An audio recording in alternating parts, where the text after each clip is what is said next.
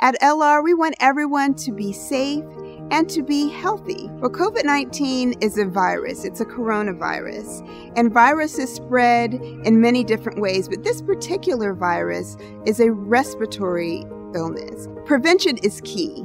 I think of it as the 3 W's. Wash your hands, wear a mask, and stay away from others. Wearing masks is important, and it is one of the public health practices that each of us can do. In order to wear it properly, I take each loop behind each ear, and I make sure that it fits snugly above my nose and below my chin. I can still talk with the mask on. I can still breathe freely with the mask on.